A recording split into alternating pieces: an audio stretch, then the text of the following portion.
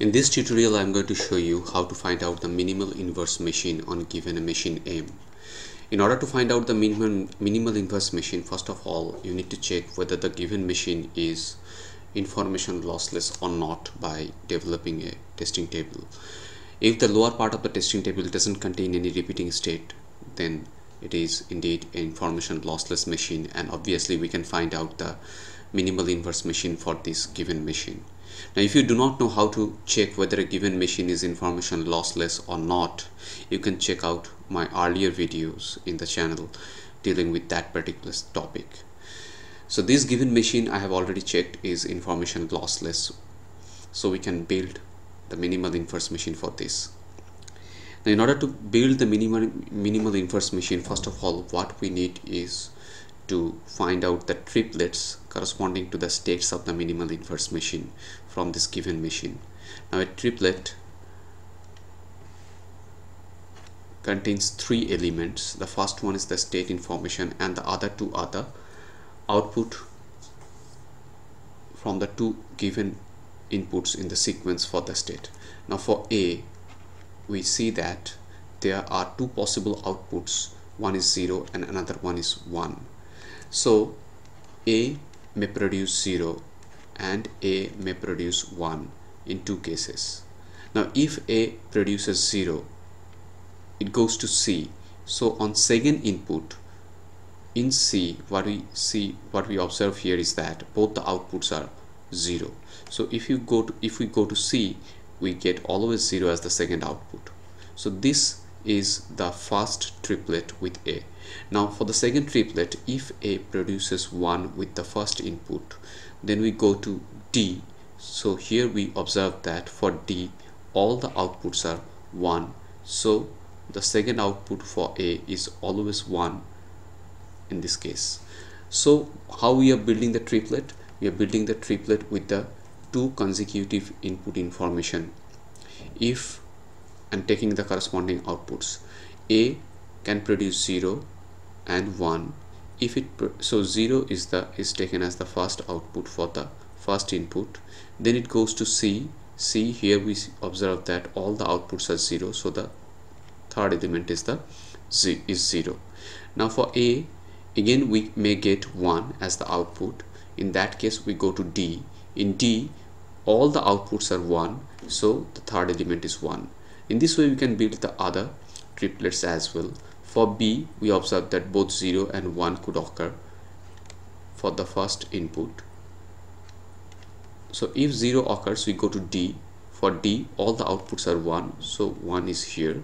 Now for B1, we get 1 for C as the destination state, and if we go to C, we observe that all the outputs are 0, so it is 0 here. Now for C, there is always 0 as the output for against the first input, so there is always 0 as the first output with whatever the input that you give. Now if you go to A by producing 0, now here in A we observe that the output could be 0 or 1.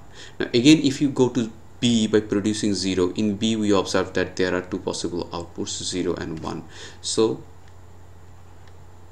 the second output for C is always 0 and 1. Now for D, what we observe here is that the first output is always 1 against whatever the input that you give, but the second output, if you go to C, it is always 0. Now if you go to D, D produces always 1. So these are the 8 triplets that we get from this given machine M, and these 8 triplets are going to form the states in the minimal inverse machine. So now let us form the minimal inverse machine with this triplet information, with these triplets. So the present state of the minimal inverse machine is going to be these triplets that we got from the given machine. So the first one is A 0 0, the second one is A 1 1, the third one is B 0 1, the fourth one is B 1 0, The fifth one is C00, it is C00, then C01, then D10, then the last one is D1 and 1. Okay, now we need to find out the transition, state transition for input 0 and input 1. I am writing z is equal to 0 because the input here will become output in the inverse machine and the output here will become input in the inverse machine. So the next state should produce x always, that is the output here. X is the output here. What was the input there in the given machine is now output here in the inverse machine. Now for the first case A00, what is the state it goes with? Input z is equal to 0. Now for A0, A produces output 0 if it goes to C. So these first two information gives us C as the state where it goes. So the destination triplet of state could be formed in this way. The first element of the destination is actually formed by these two information. Present state is A and the output 0 for A is only produced by C, as we can observe it from this machine M. So C comes here. The second element of this triplet is the third one. This 0 comes here and this 0 comes as the third element. So the third element here comes as the second element of the destination state, and the third, and this 0, z is equal to 0, the input symbol comes here as the third element. Now what is the output of this state, this transition? A goes to C for input 0. Since it is the 0 is the input, so 0 becomes output here. Now A0 again produces C as the state. 0 is produced by A if it goes to C. Now this third element here comes here and this one comes here. One thing is clear, that for all the elements, all the state triplets here under z is equal to 0 will have third element as 0, and all the state triplets here will have third element as 1, because this one comes for all the states here. Now output of this is again 0 because C is obtained by giving 0 as the input. Now A1 output 1 from A, we get it only for state transition to D. Now this third element comes here as the second element, this 0 comes here, and it is obtained for input 1, so we get output 1 here. Again D, because A1 is produced if we go to D, again the same thing happens. That third element comes here as the second element, that one here comes here, this one always comes here, and this is obtained for input 1, so the output is 1 here. B0 is obtained for D. In the same way we develop this D, and this 1 comes here, the 0 comes here. This is obtained for X is equal to 0, so output is 0 here. Again D, then this third element comes here as the second element, and the above one comes here, and this is obtained again for 0, so 0 comes here. B1 output 1 from B is only obtained if we go to C, so C comes here. Then this third element, it comes here as the second element, then the 0 above comes here. Now this is actually obtained for input 1, so the output is 1 here. Now again for Z is equal to 1, B1 is produced if we go to C, then this third element comes here as 0. Now this 1 comes here as 1, so C01 is the state triplet, and the output is obviously it is for 1, so output is 1. Now C00, now there are two possibilities if we consider this particular case. C00, now 0 is produced from C in either of two cases. It could go to A and produce 0, it could go to B and produce 0. So there are two possibilities, one is A, another is B. So A, if we consider A, then the second element is 0 because this third element is 0 here, and we have this 0 here. So one possible triplet state is this one, and another one is this one, B0, this comes here, and 0 of the above comes here. So there are two possible triplet as destination state, but we observe that B00 is not there as a valid state triplet on the left hand side of this minimal inverse machine.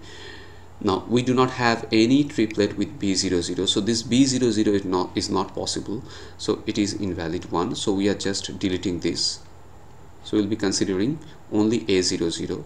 So A00 is the destination for this case, and if C goes to A with producing 0, by producing 0, it is for input 0, so the output is 0 here. Again C00 for Z is equal to 1 will have two cases, one is A, another one is B.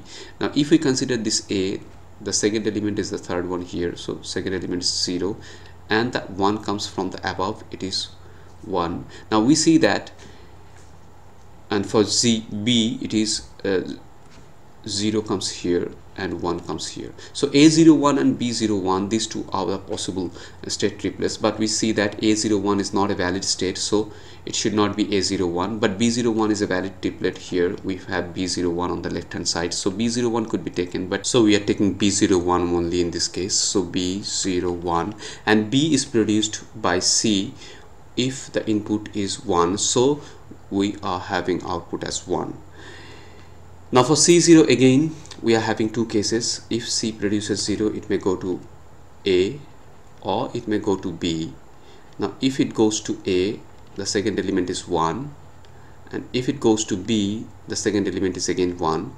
Now 0 comes here, 0 comes here. Now we see that B10 is the valid state, A10 is not a valid state. There is no state with A10, so we are just eliminating A10 and we are just taking B10 for this case.